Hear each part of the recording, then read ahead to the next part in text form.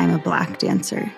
That's who I am. It's so much a part of my story. I first discovered ballet at 13. I had no exposure to it. She always stood out. She had what you can't teach and you can't learn. She had a fire.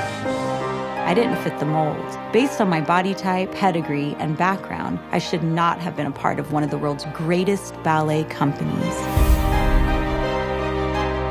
There's a lack of diversity in ballet. Where are the Black ballerinas? I don't think that the classical ballet world will ever accept me. I'm Black. I have a large chest. I'm muscular. We knew that something was happening. She said to me, "I'm in a lot of pain, Nelson." They diagnosed as a mid-tibia stress fracture. I don't think anyone truly expected her to be able to come back from that. I felt like I was going to let down so many people. We were all sharing in the triumph of Misty dancing. When she realized she could represent something even bigger, it became less about just herself and more about what she can do to change the world. Through movement, I found my calling.